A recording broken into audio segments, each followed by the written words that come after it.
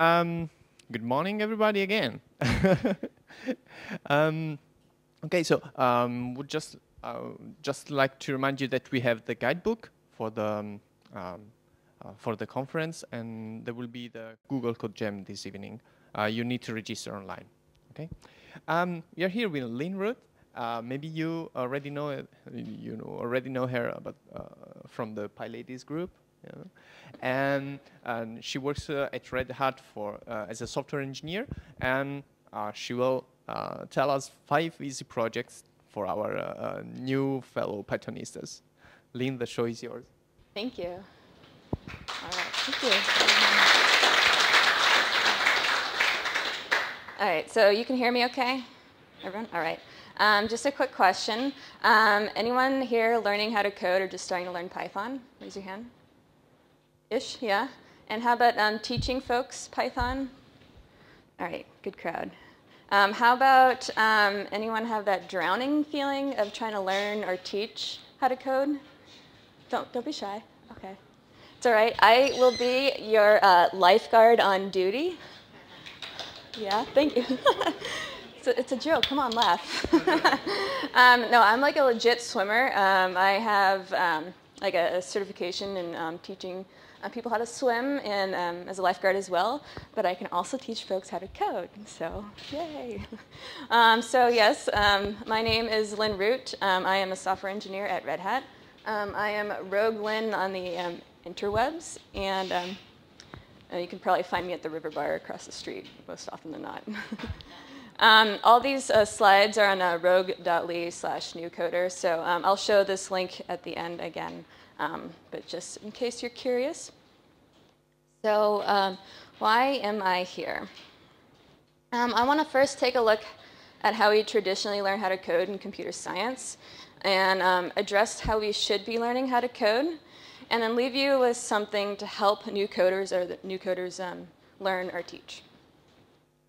So first off, I want to take a look at the popping up of online schools like Udacity and Coursera and Codecademy, and like brick and mortar schools like Hackbright and Dev Bootcamp, which is often in like New York or San Francisco, teaching folks how to code.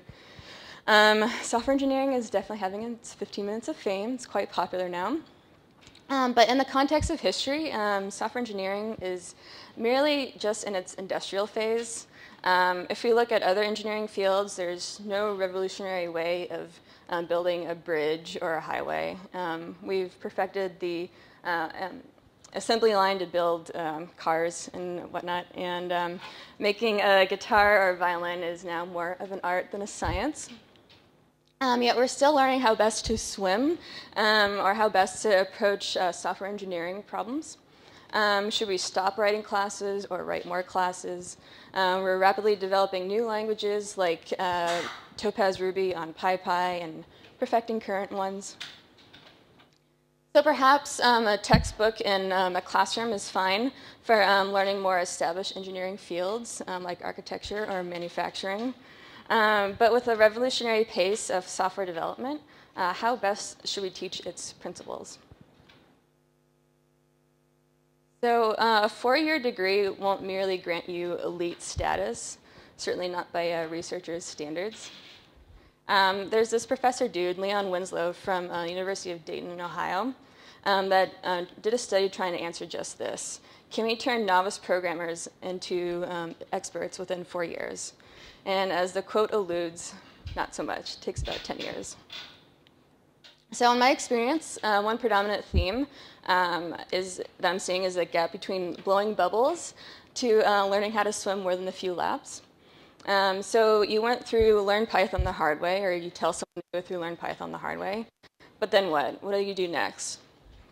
A for loop might be easy to identify, to code exactly what to do, but that's not exactly real life, right? So there's plenty of debate on how we should go about learning how to code. One major underlying theme is that I've both read and experienced myself is this notion of concepts for granted versus concepts for context. So this is thought that we are less likely to develop an advanced understanding of what we're trying to master than if we were searching for an underlying meaning, trying to integrate newly learned concepts into what we already know. So learning from lectures and textbooks only goes so far. With typical formal education, one learns certain computer programming concepts like how to compile and install an OS, or why our particular code base doesn't work. But doesn't necessarily bridge outside of those concepts to understand its application or how the whole works together with its parts. We need something to create those connections outside of those isolated concepts. So rather than episodic learning, where the guppy accumulates unconnected facts, we need to learn cumulatively, where the discovery is more organized, and in order to build ourselves context while learning. So we construct our learning rather than simply listening and regurgitating what is taught. So how can we best apply that to learning how to code? So, my story. I started off blowing bubbles. I did one course in computer science after I graduated college with a business degree. And I would have failed if it weren't for my crappy little final project shattering the fact that I couldn't code. I just went through the Django tutorial and made a Django app. But I loved it. Like the chilly 3 a.m. Never looked better trying to debug stuff. So I didn't exactly want to pay another $2,000 for another course. So I did my own project-based learning. So I was drowning in class from being told this is how we chlorinate the water, to here are the hydrodynamic equations that your body must follow in order to swim fast. So I ditched the traditional academia, and I've been learning how to code through projects. It's been self-directed study with the motivation to actually do this for a living. And within a year, it paid off. I'm now a software engineer at Red Hat. And so granted, while I still choke on water, I still took to the water myself after studying what other people do, how they code, and teaching others myself. So I've certainly belly flopped a few times. I tend to find myself learning more through frustration than being simply told what to do or how to do it. And usually ends in success, but not without tears or frustration. It might not be the best way to go about learning how to code, but it certainly challenges me to push myself through hard times, and it builds my endurance for longer swimming races. But I see myself in a good position to teach what I've learned. I'm no Olympic swimmer. I still have the fresh noob eyes when trying to understand a code base. But yet when I'm trying to explain to someone else, concepts do solidify. Teaching others gives that personal meaning to me and understanding, since I want to create that context while building cumulative learning. So, in a selfish way to further my understanding, I'm here to coach you through 5 swim lessons. I've written 5 tutorials. 4 are like legitimately complete, and I'm still writing the 5th one. It takes a while. And these are meant to build on each other and thread that concepts for context for the new guppy in the water, but also be digestible and not overwhelming. These tutorials aim to pick up where introductory or outdated tutorials or like learn Python the hard way and dive into Python, where they leave off. So you learn how to tread water by playing water polo, but not by someone dictating you to move your arms back and forth. So each has a purpose and a set of goals and ends on how these projects are used in real life and where to explore afterwards, in case the new coder wants to learn more in depth. And there is some subtlety baked into these tutorials, in particular the language used and how topics are presented. So I've written each tutorial with a set of side effects in mind, like indirect learning, that eventually become the goals of future tutorials. So we play water polo by treading water, but it also builds endurance and strength indirectly. So another quote, knowledge is actively constructed by the student, not passively absorbed from textbooks or lectures. So I want guppies to learn by doing. We can't read how to swim. You have to feel the water against your hands to learn how to paddle through. You must accidentally snort up water in order to breathe, learn how to breathe.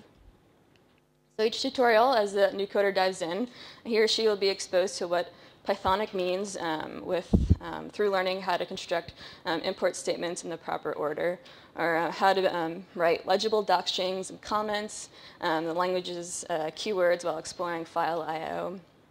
He or she will work through third-party packages to get a soft introduction on what it means to interact with a RESTful API, and how to parse data returned from that API with different data structures. The terminology of object-oriented programming are introduced subtly when instantiating classes and methods versus just calling a function. Each tutorial has the same goal of developing one's logic and approaching a problem through organization, through reading others' code, debugging, testing, and logging. So I've tried to write these in a way that addresses any stupid or naive questions by using like sidebars to gently introduce new terminology. So for instance, the difference between doc strings and comments might be obvious to some people, but not all, especially when starting out. And so the constructive learning is exercised by these if you're curious sidebars that I mentioned earlier. I mean, of course, you're curious, you're the new coder, right? So just a bit of positive language to entice folks to read a bit more advanced topics. It pushes their endurance. So as more advanced topics are introduced to these sidebars, they're not meant to pressure anyone to read through them. You can like catch your breath and kind of skip over, but they're just guided to find more information if the new coder wants to dive deeper. If he or she skips or doesn't understand fully, that's fine. The tutorial can be completed with full understanding, and these sidebars will be explored again in future tutorials. So many times we are given a project in school or somewhere, and we wonder, what good is this? Is this even used in real life, or will I ever go to state championships? And the application of a project is a pitfall for a lot of folks. It can be discouraging to learn how to swim without a realm to show off one's skills. So I include an in-action conclusion with how each project is used in the industry now. These are not meaningless exercises to learn data structures or how to graph with Matplotlib. These tutorials are used for learning data structures to build tools that are being used in real life. And lastly, one main critique for new coders is, where do I go from here after completing how-tos and guides? So you made it to state championships, now what? So it's extremely difficult to learn what you need to learn, yet not know how, and not know what should be learned. So to not burn out our new flying fish, each tutorial ends with the guidance on where to go from the end, including how to build upon what was just coded and resources on the topics covered. So you might be curious, what are these 5 tutorials? The first one is data visualization. So while creating some graphs and plotting on Google Maps, the purpose for the new coders is to understand how to run a Python file from a command line, and how to import a Python file, and taking a raw file and parsing its data with Python's data structures. And the side effects of working through this tutorial is like importing Python's standard library as well as a self-written module, and then installing and importing third-party packages, licensing and copyrights when using third-party packages, and just file I/O, iterators, a little bit of generators, like constants, doc strings, list comprehensions, just a soft introduction to those. The next tutorial uses techniques from the DataViz tutorial to graph data grabbed from a public API. The project is to fetch video game platform information from a website, combine that with CPI inflation data to adjust the value of the US dollar over time, and to generate a bar chart to show the price development of these game consoles. So the goals is to solidify how to build a simple graph with Matplotlib, and as well as file I/O, to interact with a public API and an introduction to REST, and parsing command line arguments. And then you're also exposed to Python 2 versus Python 3, the print keyword function difference, and then logging and validating your own data. So this might actually be my favorite tutorial. The third one is the web scraping tutorial. And it's meant to show folks how to grab data without the use of an API. The project builds a web scraper using Scrapy to scroll through Living Social to save local deals to Postgres. It includes a quick how-to on cron jobs so folks can run the script daily. So rather than these annoying emails, folks can like query the database when they want a deal on skydiving or yoga. So the goals of this particular tutorial is to develop a more solid understanding of Python classes and inheritance, Python's generators and iterators, and then reading and writing to a database. The subtle concepts folks will be exposed to is using an ORM, why import star is bad, and making a portable application. So what's great about this tutorial is that if folks have already gone through the Django tutorial, the model should be very familiar to them, or it'd also be a good primer on moving on to the Django tutorial. Also, finally, as a means for inspiration and to build a bit of personal context, the project finishes with a story about how one gal was able to use a scraper to continually scrape the London Olympics website to grab a ticket to the gymnastics final. So that's pretty awesome. And Scrapey actually makes use of Twisted, which is a great introduction to the next tutorial. And so I just had to write a tutorial based off Twisted. This one is actually based off of a girl, Jessamine Smith's IRC bot. She wrote a bot that if anyone within a channel that the bot's in would say that's what she said, the bot would reply with a notable quote from a woman, like that's what she actually said. So the purpose for the new coders is to get like a brief introduction on how the internet works, and making a portable application and logging and testing, while being indirectly exposed to like event-driven programming, IRC protocol and other protocols, and the antiquated means of communication that a lot of software engineers use. But of course, software engineering is more than the internet. So the final tutorial walks new coders through building a GUI by making a Sudoku game. So with the least amount of hand-holding, this tutorial walks through how to build a game board as well as approach programming logic, the logic that makes Sudoku.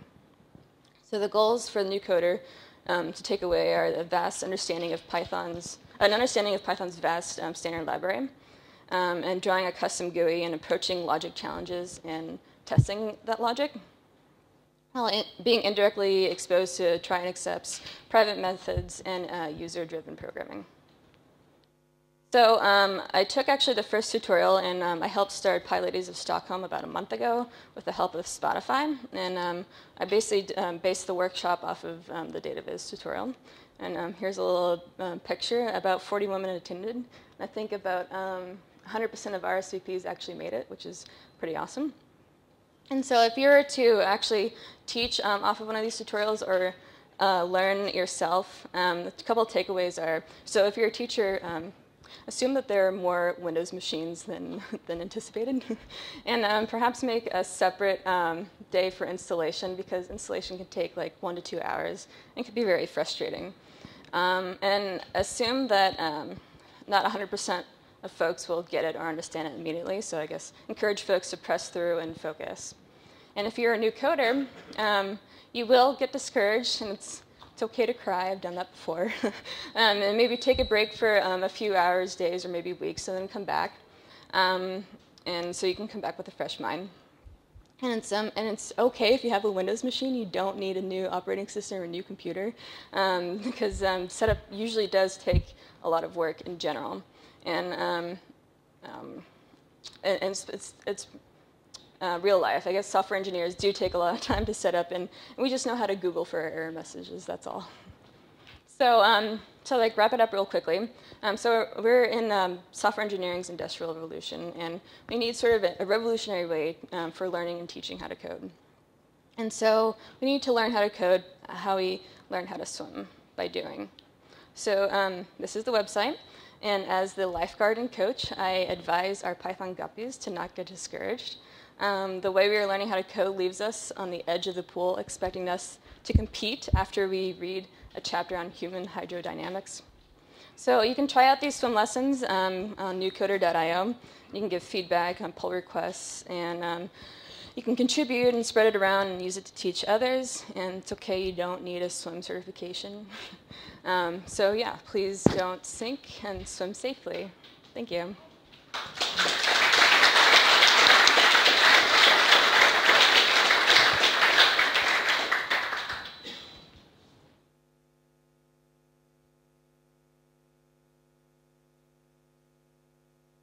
What books would you recommend for someone who's never started with Python before? Never looked at Python. So I typically say to dive into Python or learn Python the hard way just for syntax. And then often I would say make your own like little mini projects like these tutorials. So these are meant to pick up off of like learn Python the hard way, like syntax and for loops and what a function looks like. So I'd start with that first.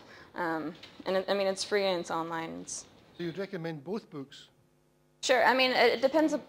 It depends upon your style. Some people like learn Python the hard way a little bit better. I guess try them both, and if one doesn't work for one, then try the other one. Yeah. So, what's the level of people coming to these events in Stockholm? A lot of them just don't know Python at all and have never coded, or they maybe code in Java or C and want to learn Python. So it's the PyLadies of Stockholm is pretty much beginner to Python, maybe no coding experience or maybe some. But PyLadies in general, there's a lot of different levels.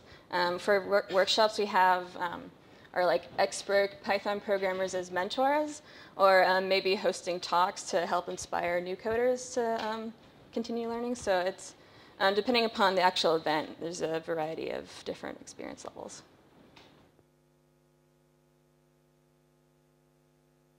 Can I turn that question on its head and ask, what are the goals of the people who turn up to these things? What are they aiming to do? Are they all intending to become people like yourself, or are they just doing this for a hobby, or is it just something they thought might be interesting? It's like all of the above, to be honest. A lot of folks do want to change careers and see that software engineering is, I guess, a sexy job, maybe. But it can be quite difficult. A lot of them just want to enhance their current job. Maybe they're stuck with Excel and they don't know how to like avoid Excel or something like that. So just maybe enhancing their current job and making things automated. And then there's folks that are like programmers that want to use Python to just simplify their life in jobs. So, I mean, it's a huge base.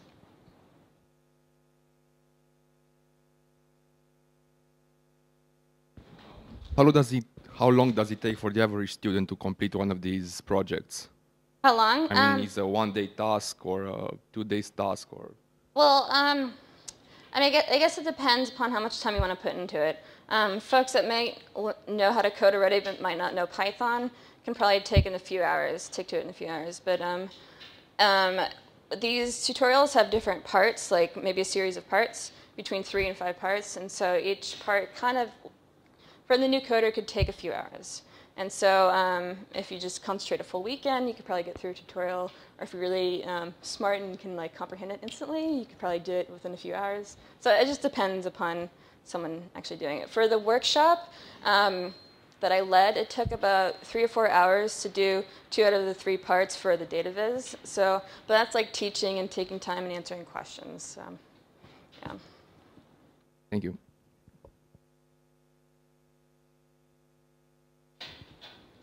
Hi, Lynn. So are these intended more for interactive, person-to-person teaching, or are they something that you can point someone to and they can do on their own? It's meant for the latter. That's what I had in mind. But these are so awesome that I actually do want to like have people base like workshops off of. These are all written out to do on your own and with that in mind. But there's no reason not to actually do it with others.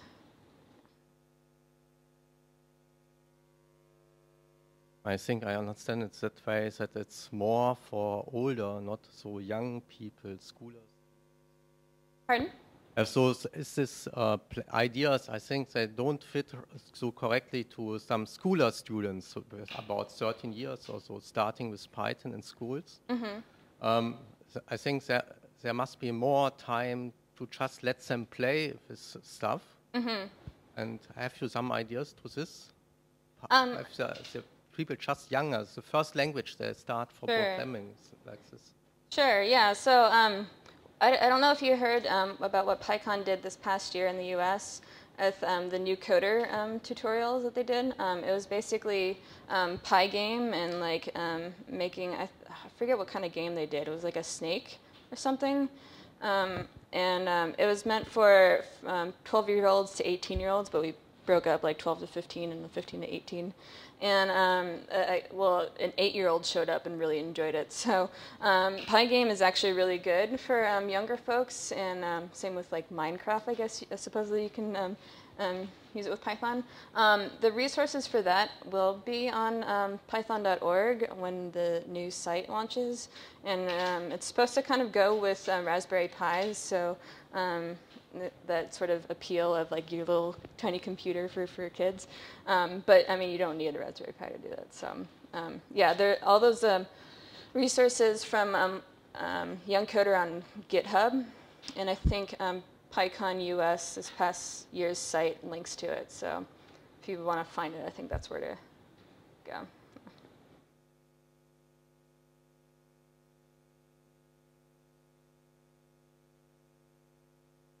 Hi, nice presentation, by the way. Thank you. Question, do you have any feedback from the persons which completed the tutorial, or just, I'm curious what they thought about it. Did they help them? What happened with those people? Did they continue programming? Well, I think I've never. I mean, these are brand new, so they've only been live for a few months. I don't think anyone has gone through them and instantly got like software engineering job or continue on. But I've gotten a lot of positive feedback. Like this is exactly what folks have been looking for. And of course, some things like your links are broken or this is not how you set up Windows, kind of thing. But I mean, I've gotten a lot of positive feedback, and they keep wondering like when more tutorials will show up. So I think it's going well so far. I'm hoping to get some success stories, so maybe I can publish them, but it's still a very young website.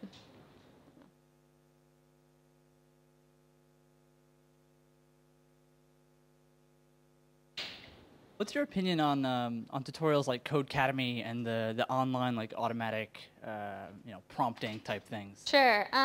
Well, I mean, those are very nice to learn like syntax and like learning for loops and how to do small bits of code. But I mean, they don't actually make like a final project. Like with the DataViz tutorial, you can actually see things plot on Google Maps or launch like a graph from Matplotlib. So you can actually within a couple hours see something tangible. It's good for like if you want to learn syntax and then go on to something else like these tutorials. But yeah, I think a lot of people have high hopes for them. Like I'm going to learn how to code and how to program with these free websites. But yeah.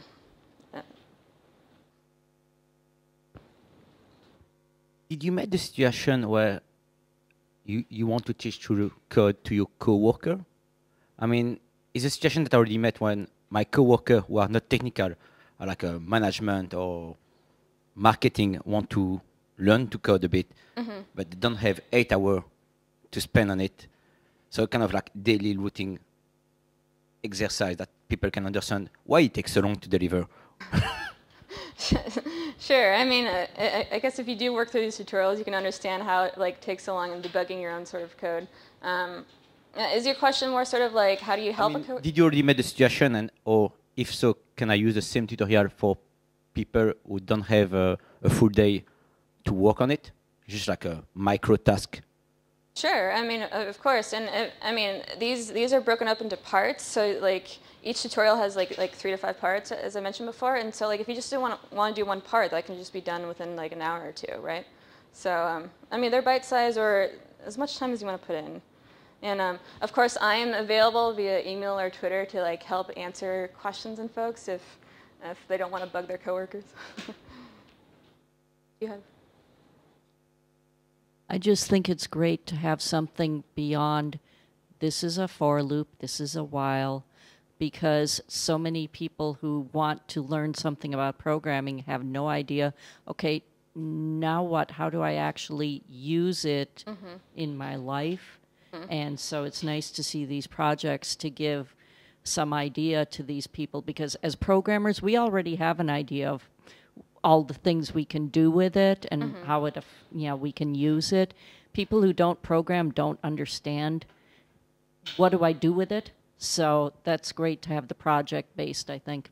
Thank you.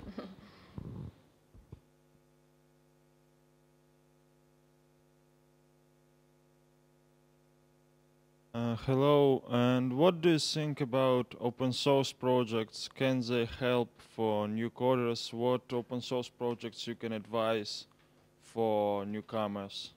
Sure, yeah. Open source is awesome to get involved in. As an example, PyLadies did like a Django sprint, and right before, like a couple days before, we did an evening of how do you contribute to open source for like new folks, give an introduction to contributing. Oftentimes, it's easier to give them like like documentation or those easy pickings, like tickets that are labeled as easy. But one interesting thing that we did at our Django sprint is the new folks walked through the tutorial and said basically, I don't get what you mean by this, or this could be a lot clearer, or how did you get from this to this? And so they basically read through the tutorial and fleshed out any missing parts and make it more beginner friendly. So Django is actually a great introductory open source project to contribute to, mostly because they're very, very friendly to new folks, and there's a great, on the website, there's a great like intro on how to contribute to Django. Other open source projects, you guys have any suggestions? I mean, some would say like Twisted's quite hard to start, but yeah, there's a lot on openhatch.org or .org. It has like a list of open source projects and how to contribute to them.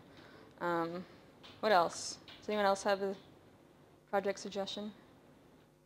I mean, it's great to see, like, to contribute to open source as a beginner because you can see the community behind it and see the enthusiasm, especially with Django and the welcoming for new folks. So I would definitely suggest it.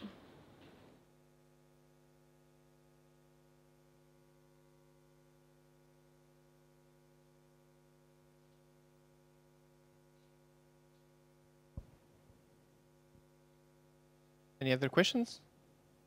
Coffee break time? Yeah, sort of. Okay, yeah.